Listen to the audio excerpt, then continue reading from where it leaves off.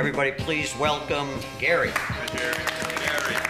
Well, my wife and I just recently got married. Gary! Hey, she's perfect. She's everything I ever wanted.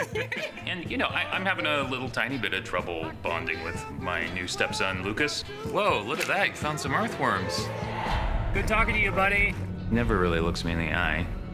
Doesn't talk much, except when he yells at me to get out of his room.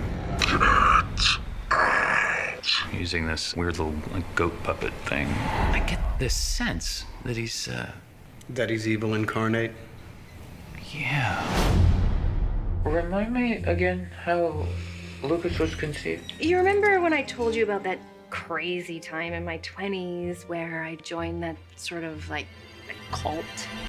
No, I don't think you told me about that.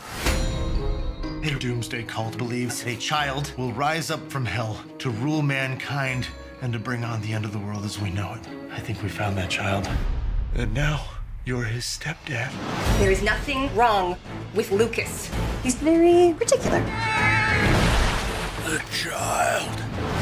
He did this to me.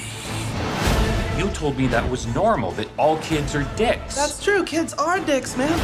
But this is a different level. He's like top of the dick chain, bro.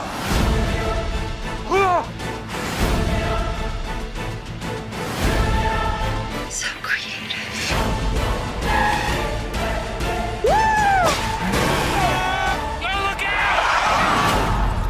This is so great. Dude, bro, you gotta relax, man. How can I relax? We're in a cornfield. So?